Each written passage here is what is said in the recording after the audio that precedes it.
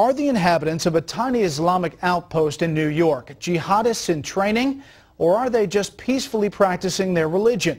Correspondent Rick Leventhal paid a visit to the Muslims of America's headquarters to see what he could find out.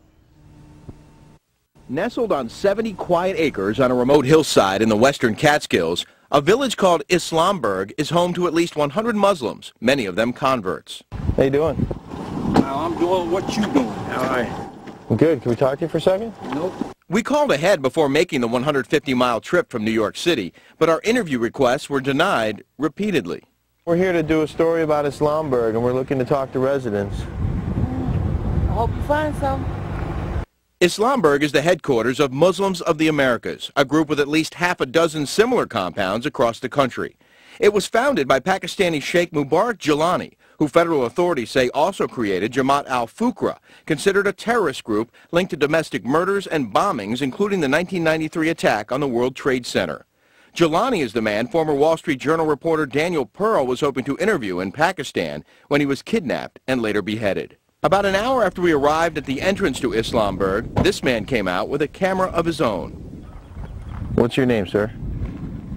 He taped silently for 15 minutes, then answered a few questions off camera, telling us he was born and raised in the U.S., converting to Islam in the Air Force, where he's an active reservist.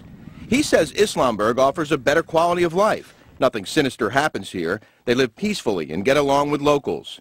We did find some suspicious folks in the local diner who wouldn't go on camera. This woman was happy to chat. Good neighbors? For me, yeah. I don't know about anybody else. I can't speak for anybody else, but for myself and my family, we've never had a problem. I think we need to be very much on guard about every member of these compounds. Author and Islam expert Robert Spencer offered no direct evidence of trouble, but plenty of concerns. They are there in order to train for larger scale operations in the United States. The FBI has visited the compound and says there are open lines of communication with the group. Local police say there's been rumor and innuendo about Islamberg, but no problems. And without an invitation to enter, life behind the no trespassing signs remains a mystery to outsiders. In Hancock, New York, Rick Leventhal, Fox News.